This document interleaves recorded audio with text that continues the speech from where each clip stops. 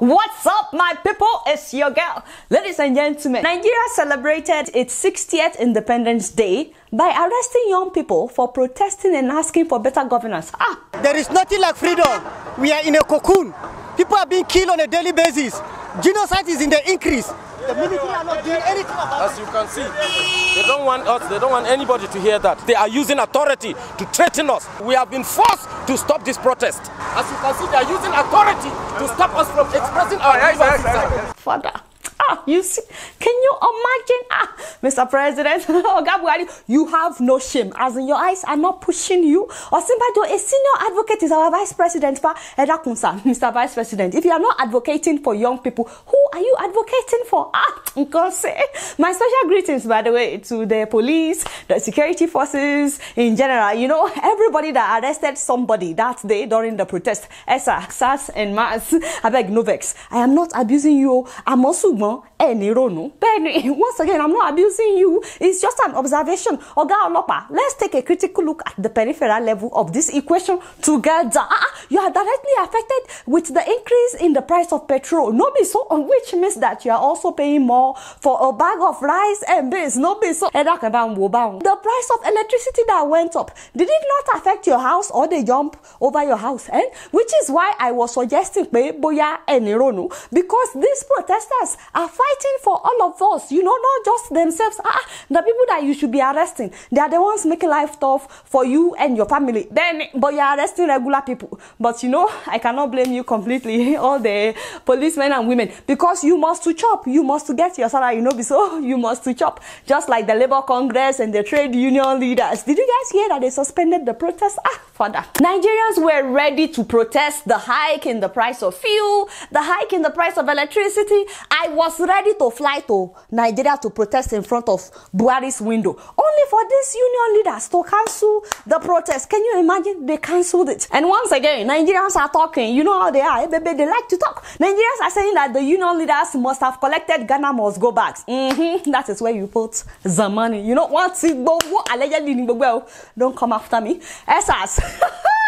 We are watching all of you on Plasma TV, all the labor union leaders. You know, we the young people, we are watching everything on Plasma TV. What is this? Wait a minute. Nigeria has cracks that could lead to a breakup. Vice President Osinbajo.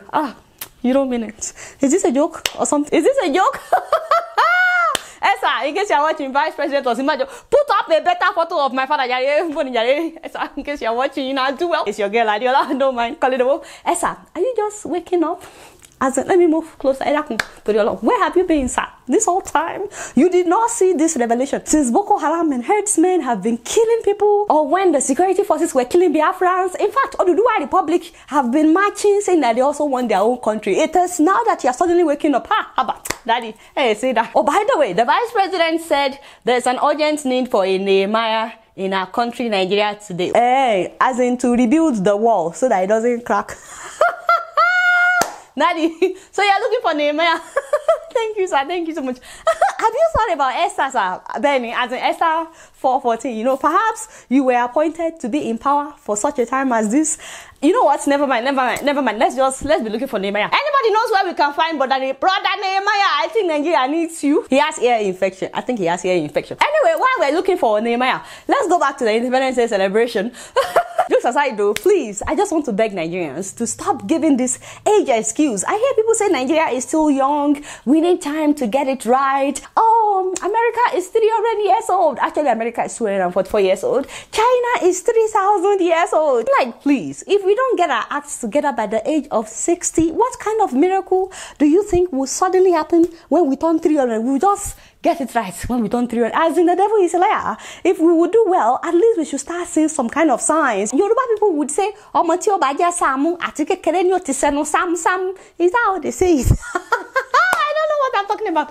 Anyway, I'm just trying to say, why must we always use examples of countries that are older than us? There are so many countries that are not as old as Nigeria, and they are doing really well. My people, whatever example we're looking for, we will find. Let's start looking for countries that are not as old as Nigeria that are doing better. Let's aspire to be better, because if you cannot tell a 60-year-old man that it's okay, you can keep messing up, you are still young, please, let's stop saying it about our country. Amen, somebody. Once again, again, happy Independence Day to the real Nigerian people. Oshe, hardworking, Naija, creative, enduring. Nigerians can endure. We can adjust to any condition. Fuck it. And we are very beautiful people. No, so Oshe hits me one time. Very beautiful. You guys not doing much. Guess what? I'm just keeping it real. Moving on to Togo, ladies and gentlemen. Togo made history last Monday by appointing the first ever female prime minister. What? As you guys know, the president just forced himself on the people for the fourth time.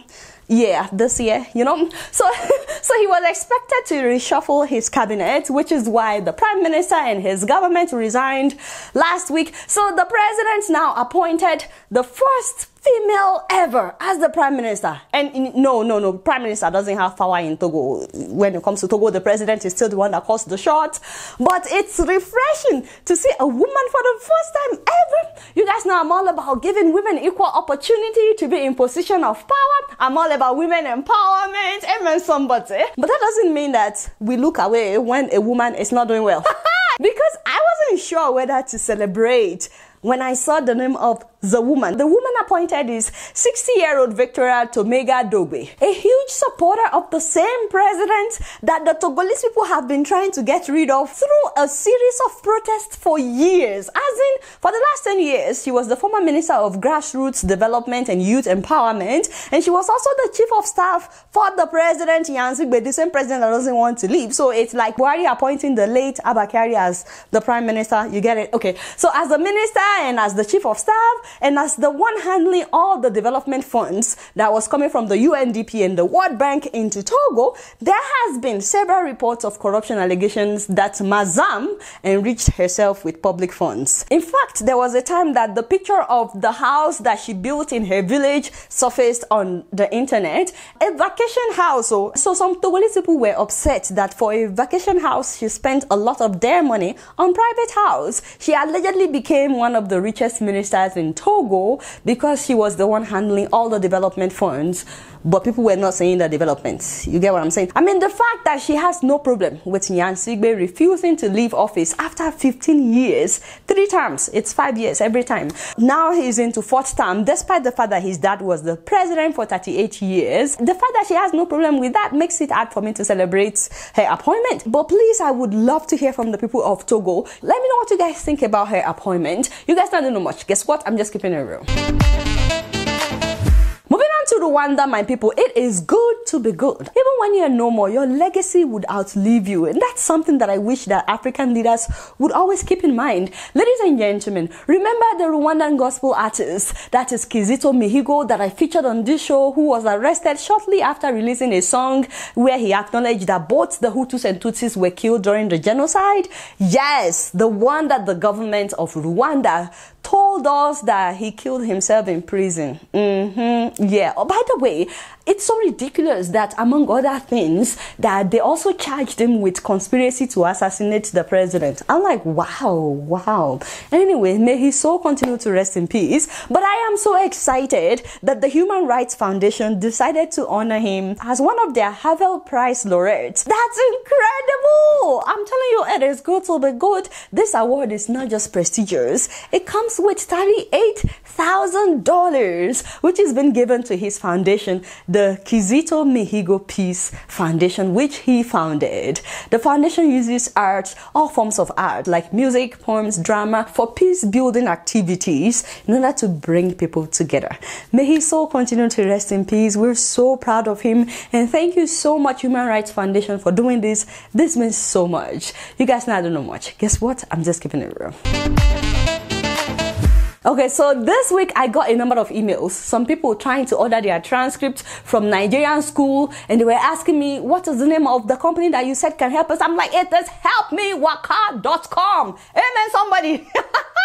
I've been talking about Help Me Waka now for months. This is the only company that I know that would help you do anything and everything that you need done in Nigeria, as long as it's legal. Then it has to be legal. Anything legal that you want done in Nigeria, from getting your transcript, it doesn't matter the school, they will fish it out. And I'm talking from experience. They have helped people that I know personally. And if you order your transcript and you send it to the World Education Service, let them know so that they can do another follow-up. They also ordered the service of helping you to get the school to confirm your transcript ASAP so that you're not waiting for months before the school confirms your transcript with the World Education Service. But it's not just getting your transcript. If you haven't learned, if you need to survey a land, if you have a building project, they help you do anything and everything that you need done. Plus, they can deliver groceries to your loved ones in Nigeria. And because you're hearing about this on my show, just put my name Adiola as the promo code and they will take $5 off of whatever you order on helpmewaka.com. So don't forget to check them out. Also, I told you guys last week that SendWave is now operating in Liberia. Oh shit. So if you're from Liberia but you live in the US, now you can send money directly to your loved ones through SendWave. Don't forget to use my name Adiola as promo code before your first transaction. They will add $5 to whatever you're sending to your loved ones. By the way, we finally got to 450,000 subscribers, so Azzy.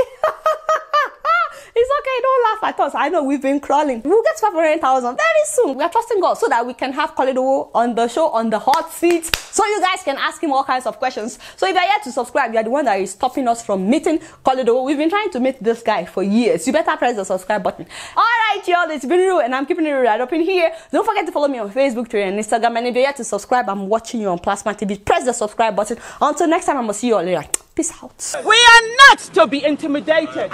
You walk around here, you see policemen and women with their guns. You see security agents with their guns. And I ask you, where are you when we are being kidnapped? Where are you when we are being killed? Where are you when Satan is pointing his fingers in our eyes? Where are you when all the bad things are happening in Nigeria? You come out with your guns. You come out standing. You tell us you're men. You tell us you're women. But you're just wimps. You are doing nothing. Nigerians are no more safe on the street. Nigerians are no more safe in their houses. Nigerians are not safe anywhere. It is protesters that come out that you come out and intimidate. We will not be intimidated. No Nigerian is more Nigerian than any Nigerian. That's right.